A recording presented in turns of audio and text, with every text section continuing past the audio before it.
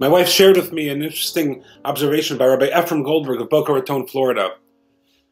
He said that he read an article where certain school districts were considering shutting down snow days, obviously not in Florida, because they said, why do we need to call snow days? If everyone's virtual anyway, we should continue school even when there's snow days.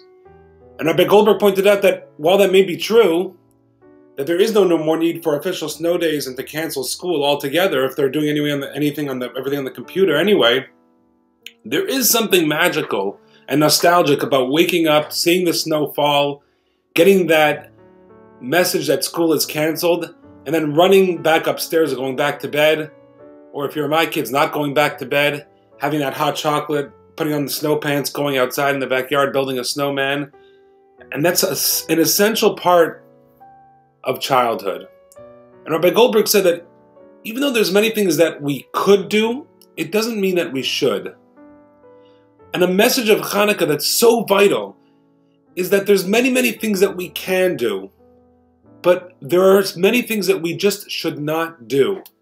As Torah Jews, as believing Jews, as Jews who understand that there's something grand about our destiny and something majestic about the Jewish people's mission.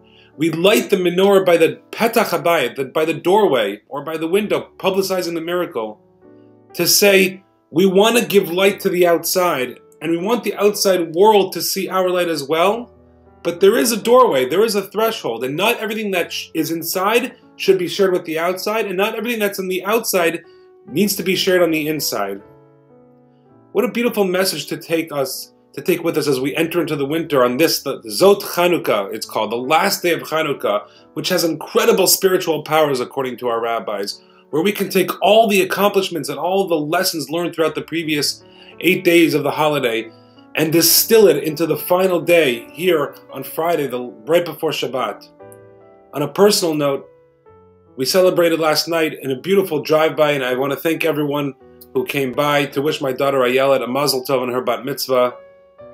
And my blessing, and my wife's blessing to my daughter Ayelet, is that you should really take this lesson and be able to understand and with wisdom know when to shine your light outward, when to share with others your joy, your Torah, your mitzvot, but also when to keep things in, things that are private, things that are between you and your family, and to strike that balance between Or LaGoyim, between being literally a light unto the nations and a light unto the entire Jewish people, but also being strong in your inner life.